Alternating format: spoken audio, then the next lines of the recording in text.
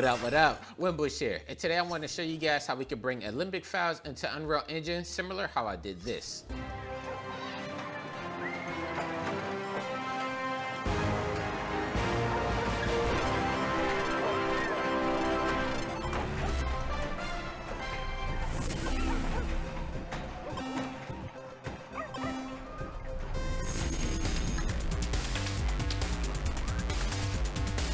So without further ado, let's jump right into it.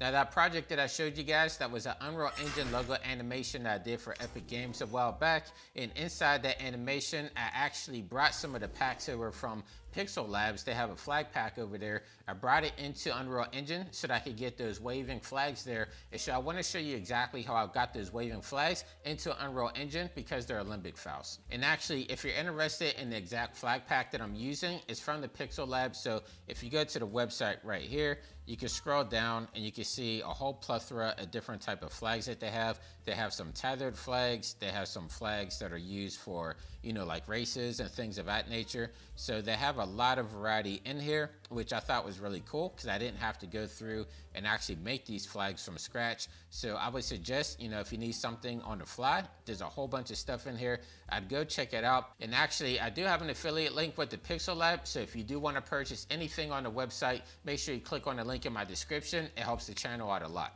And so the flag that I'm actually going to be using is this one right here, banner 05, because this is what it looks like when you're at the end of a finish line, just like in the Pug Dash game that I created there. So I'm actually going to exit this out. And as you can see, we're starting inside of Cinema 4D. And so whenever you download those flag packs, they'll actually give you Alembic files and C4D files. And what I like to do is actually get everything acclimated in C4D before I even get into Unreal Engine.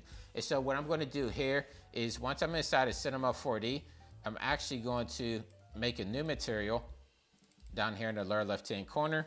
And I'm going to name this one flag. And I'm going to double click on it just to bring the material editor up. And I'm going to start with the color channel here. So I'm going to actually go down to my Windows Explorer, and I have this finish line image that I made previously. So I'm just going to actually click and drag that into here. I'm going to click no right there. And then for my reflectance, I'm actually going to remove the default and I'm going to add the GGX. I just like doing this because I think it looks better inside of Unreal Engine. I played around with the different acclimations in there, and this is the one that I actually like. And so I have everything set up that way I need it here. So I'm actually going to exit this out, and then I can actually delete the default one there. And I'm just going to click and drag this into here, which it says banner. So this banner right here, this is actually the flag one right there. And you can see that it's actually the Alembic file that Pixel Labs already made. So what I'm going to do now is I just want to make sure that it looks fine with the UV maps and everything in here. So I'm just going to adjust it like so. Let me actually go back to the beginning here. And I'm actually going to raise this up a little bit. And what I'm doing is I'm actually just seeing if this is going to look fine inside of Cinema 4D, because the UV maps are important once you bring them into Unreal Engine, in which the Pixel Labs, I believe they did all the work there for the UV maps, but I just like to make sure that everything's gonna look fine before I bring it over, because the UV maps are important there. So it looks like maybe something around those lines there. Let me see, let me adjust it over just a tad bit. And there we go. So I'm gonna actually hit play. You can actually see it playing back in real time in Cinema 4D here, and everything looks nice. Like I like the gloss on there and everything, and everything is holding up pretty well. And so the next step from here is actually a two-parter. First part is I'm going to take all the Alembic files, export those out separately, and then I'm going to save out a separate file, a Cinema 4D file, just for the pose and everything else that's not an Alembic file. And so what I'm going to do now is I'm actually going to select these three right here. So now that I have these selected, I'm actually going to come over to File, come down to Export, and I'm going to export this right here, an Alembic ABC file. And this is going to be important right here. I want to make sure that I have some stuff selected in here. So I'm actually going to go through one by one here for you guys. So first, I'm going to start off with settings. I want to make sure that I have selection only. I want to have splines because we do have some splines in here, and global coordinates. And then for animation, this is important as well. Usually it's going to start at frame 0, but what we want to do is bring it up to frame 1.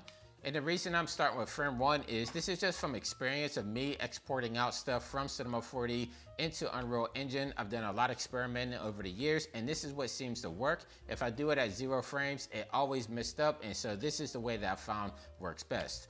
And so what I'm gonna do here is for end frame, I'm only gonna do 100 frames just for tutorial purposes. This is actually a 600 frame animation, but I don't wanna export out a huge Alembic file because the more frames, the bigger the size of the Alembic file. And so for optional data, everything here is fine. I'm just gonna leave it at default. So I'm gonna click OK. And then I actually made a folder called ABC, that's for Alembic. And I'm gonna rename this flag, like so. And I'm just gonna click on save, and there we go. So if I go over to Windows Explorer here, go to my ABC folder, you can see that we have an Alembic file, and this one is actually 674 megabytes. So you can imagine how big the file would have been if we did the full 600. So let me close back out of this. Actually, I'm just gonna minimize this, and I'm actually going to delete all 3 of these files here. And I'm gonna leave the material here because I want this to come over with my C4D project file. And so on my keyboard, I'm gonna hit Control D, and let me bring this up here for the project settings. And we wanna click on this tab right here called Cineware. So I'm gonna click on this. I'm gonna save polygon cache. I'm gonna save material cache, and I'm actually gonna multiply these by 4 just to make these 4K. And then I'm gonna leave it as a PNG. For depth, I'm gonna do 16-bit. And then I'm actually just gonna make this 0 frames because all I'm doing is bringing in this geometry, and I wanna bring in this material file. So everything looks good for my Cineware settings here. So from here, I'm just gonna save it out as a simple Cinema 4D file. So just save project as, and I'm just gonna name this one tutorial_UE for Unreal Engine. And then I'm just gonna save it like so. And that's all there is to it. So the next step from here, I'm actually gonna be using Unreal Engine 5. So let me show you how I'm gonna set my scene up. So right here, I'm just gonna actually open up Unreal Engine 5, Early Access, double click on this, and that's gonna bring us to the Unreal Engine project browser. So what I like to use is this one right here, the default for film, video, and live events. And I'm gonna leave it as a blank file. I'm gonna come down here to project location, click on browse folder, and I'm actually just gonna put it into my tutorial folder here. So I'm just gonna select folder, and then right here, I can actually turn on ray tracing. For project name, I'm just gonna name this one maybe tutorial_flag. And I always use underscores when doing Unreal Engine stuff because it doesn't like spaces for its naming convention. So that's just a tip there, always use underscores. So I'm gonna use the blank template right here, and I'm gonna hit create. And once we're in Unreal Engine, we're gonna activate the C4D plugin so that we can start bringing stuff over. And so what I'm gonna do now, I have Unreal Engine 5 opened up. I'm gonna come over here to edit, and I'm gonna come down here to plugins. And then right here, make sure I have all selected right here. And right here under search, I'm gonna type in C4D, and that's gonna bring up the Datasmith C4D importer, in which I'm gonna click enable here. And I'm just gonna click yes. It's saying that it's a beta version, but everything should be fine. So I'm gonna click yes here, and then I'm gonna click on restart. Okay, so now we have our scene restarted. I'm actually gonna close out the plugins window. Down here, it's just gonna say project file out of date. Just gonna click update there. Then from here, I'm gonna come over to my content browser, pull this up a little bit because what I'm actually, let me come over to settings and make the thumbnail sizes a little bit smaller. There we go, like so. So I'm actually gonna right click in here, make a new folder. I'm gonna name this one ABC so I can bring in my Alembic file. So I'm gonna come over to Windows Explorer. I'm actually gonna just click. Actually, let me come back over here, double click on this because I just wanna click and drag that ABC file into there. So I'm gonna click and drag it. And this is gonna bring up the Alembic cache import options. So what I'm gonna do is actually select this right here, make sure that everything is selected. Under Alembic, under import type, instead of static mesh, I wanna do geometry cache experimental. So I'm gonna click on this right there. And for here, for frame start, I'm actually gonna leave it at 0. I know whenever we exported it out as Cinema 4D, we did frame 1, but when we're importing, we wanna leave it at frame 0. Don't ask me why, it just works though. And then there's one more setting down here. I'm gonna scroll down all the way to the bottom where it says preset under conversion. I'm actually gonna make this Autodesk 3D Max, and that makes sure that everything is gonna be right side up and the axis is gonna be correct. So I'm gonna click on import from here, and this should just take a few moments to import everything. Again, we only did 100 frames. If we would have did 600, this would have probably took a little bit to import. Okay, so it looks like we have our Alembic file right here imported. And so the next thing I want to do is actually bring in my C4D file, in which I'm going to come over to content, come down here where it says Datasmith, because remember we activated that. So I'm going to click on Datasmith. I'm going to find my Cinema 4D file. So it should be under my tutorial. Here we go. Tutorial_UE. That's what I named it. I'm going to click on open. And then I'm just going to put it in here in just the default content folder. Click OK. And that's going to bring up the Datasmith import options, in which I'm going to leave everything clicked right here just by default. So I'm going to click import, and there we go. So let me pull this down a little bit so we can actually move around our scene. So you can see that we have our poles here, and what we're going to need now is the flag. So actually let me pull up my content browser, come over to my ABC folder, and I'm just going to left click and drag that into my scene. And we don't see it here yet, but the axes that we had inside of Cinema 4D, like I like starting at axis 0, because once I import everything and I just bring it over to 0, everything lines up exactly as it should be. And so over here inside of my row outliner, I'm going to click on flag. Let me pull this up from my details panel, and right here under location, I'm going to click on this arrow all the way to the right, and boom, so everything lines up. So whenever you're using Alembic files, wherever you have it in your scene, it's going to be 000 inside of Unreal Engine. So like I said, inside of C4D, I try to make sure that I do everything in the world center, and that way it's easier to line everything up when I bring it into Unreal Engine. So now that we have everything in here, the next thing I want to do now is actually put my material on here, in which I'm going to come over to that C4D folder that we had imported. Remember, it's called tutorial_UE, and it brings over a materials folder. So I'm going to double click on this, and remember I left my material inside my C4D project, and the reason that I did that is because I like the way that the Datasmith importer actually builds a material object for us. So if I double click on this, I'll show you what I mean. So you can see right here, instead of us having to go through and manually do everything, it actually brings over a parameters group from C4D, which I think is really nice because it takes a lot of guesswork out. We don't have to work with any nodes or anything like that.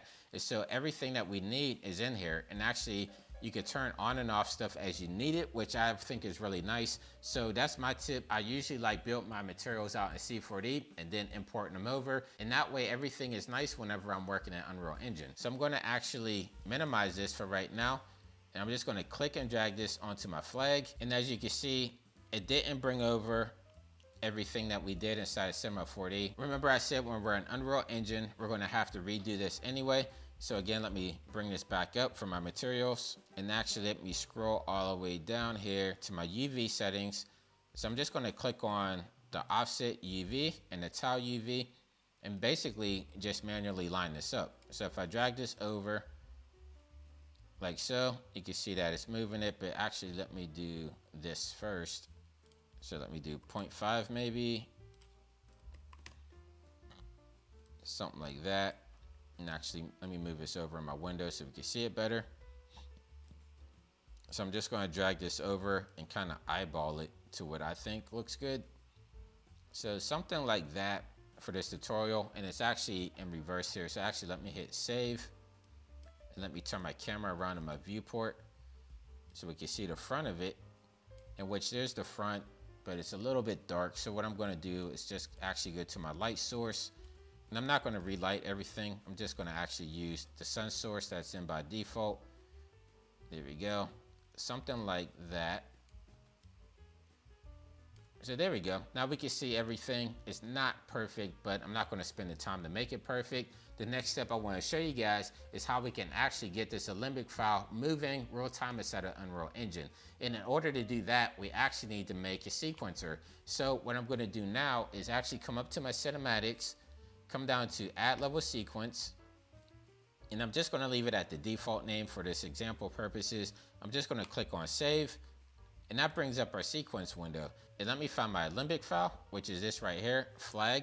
So I'm just going to left click and drag it into here. And if I play this, you can actually see it's not doing anything, in which I need to add a GeoCache. So right here on my Alembic file, I'm actually going to click on track.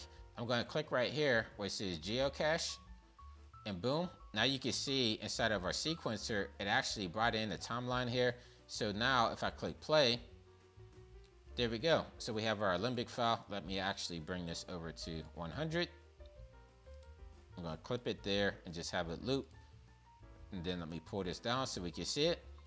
But there we go. So now we have our UVs and our texture and everything on our Alembic file. Everything is playing back in real time. And that's basically how I did it for my Pug Dash intro for Unreal Engine, bringing in the flags and everything as Alembic files. So hopefully this helped you guys out. I've had a couple of questions recently asking me how I bring Alembic files into Unreal Engine. I've showed you guys how I do it using X particles, but some people wanted to do other stuff, maybe like cloth simulations and stuff like that. And so this is exactly how you would do a cloth simulation from Cinema 4D and Unreal Engine. So if this helped you out, make sure you leave me a comment down below. Subscribe to the channel if you're brand new. Leave me a big thumbs up. It helps with the algorithm. And again, I do have an affiliate link with the Pixel Lab. So if you pick up any packs on there, make sure you use my affiliate link and it helps out with the channel. And until next time, stay fresh, keep creating, and I'll catch you guys in the next video. I'll see you soon. Take care. What up, Winbush here.